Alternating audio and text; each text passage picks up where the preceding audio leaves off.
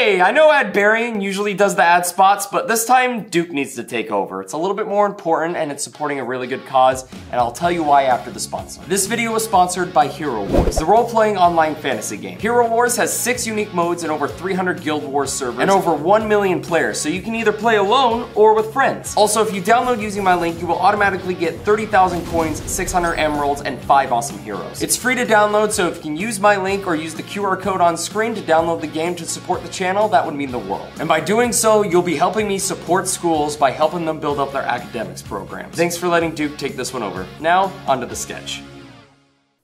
Hey, Dungeon Master?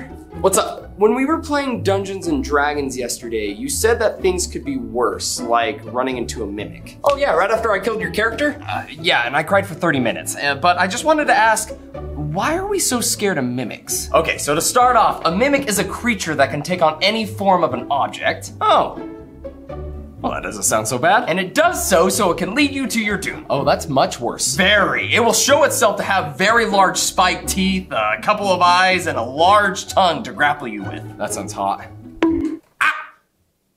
Is that what a mimic does? No, I just sent you to horny jail. Fair. So mimics can take on the form of any object? Yes, but only inanimate objects. Oh. So like these? Yes. And this? Yep. This? Ooh, yes. And this? No, because the cat is alive. Oh, okay. And this carrot I just broke? Oh, yes. Okay, I get it now. I can see why they can be so scary. Oh, that's not the scary part. It's not? No. Given enough time, they can learn your language. They can find you and habit the one object that you love most, call you over, and then kill you. But my stuff is safe, right? No, nothing is safe. Not even your balls. My balls? Yes. So you better get your balls checked. I mean, I was just playing with them and nothing happened. Because they're waiting to get you in your sleep. Oh my gosh, what do I do? Get rid of them. Okay. And that's what you need to know about mimics. Wow. Oh, thank you so much. I didn't realize how dangerous mimics could be. Oh man, if you were living in the D&D world, you'd be living in fear your whole life.